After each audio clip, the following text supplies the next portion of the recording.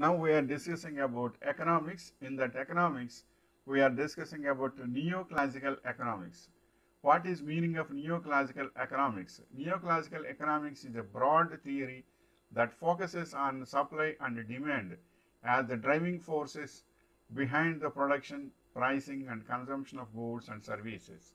It emerged in around 900 to compete with the earlier theories of classical economics. Examples of neoclassical economics. For example, you desire to purchase designer apparel because of the attached brand level. Besides, the clothing production cost may be insignificant. Here, the perceived value of the brand level exceed its input cost, creating an economic surplus. What are the four assumptions of neoclassical economics? Four fundamental assumptions of neoclassical economics often contribute to environmental degradation. Number one is, are resources infinite or substitutable? And second one is, should we discount the future? And third one is, are all cost and benefits internal? And then the next point is core neoclassical characteristics.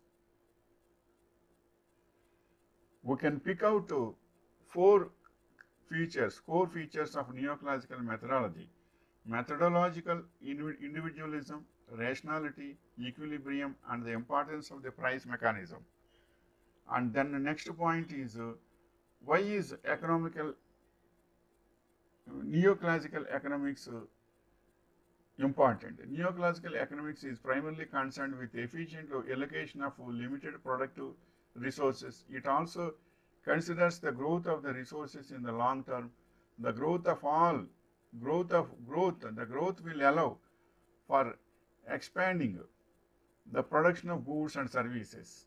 And the next point is, what is the difference between Keynesian and neoclassical economics? Keynesians believe fiscal and monetary policy should be used actively in the short run to manage aggregate demand. Neoclassical believes that the economy is self-correcting, and attempting to fine-tune the economy through monetary and fiscal policies makes problems worse. Then the next point is, who is the founder of neoclassical economics? Alfred Marshall was an English economist, and that is in the year 1842 to 1924. And the true founder of the neoclassical school of economics, which combined the study of wealth distribution of the classical school with the marginalism of the Austrian school and the Lausanne school. And what are the next point is, what are the advantages of neoclassical theory? One of the great advantages of the neoclassical or marginalist theory of distribution is that it treats wages, interest and land rents in the same way, unlike the other theories that gave diverging explanations. Profits, however, don't fit so smoothly into the neoclassical system. Why is it called classism? The period of next point is, why is it called neoclassism?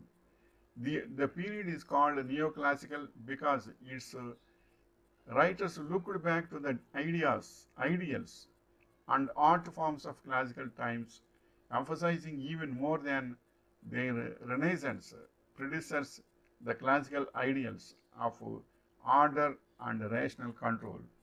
Then the next point is, defining characteristics of neoclassicism: symmetry, unemotional telling of events, simplicity of line, form and color, balancing of straight lines and geometric shapes, use of science, maths and natural law, non-fantastical view of the surrounding world and events. This is the information regarding neoclassical economics.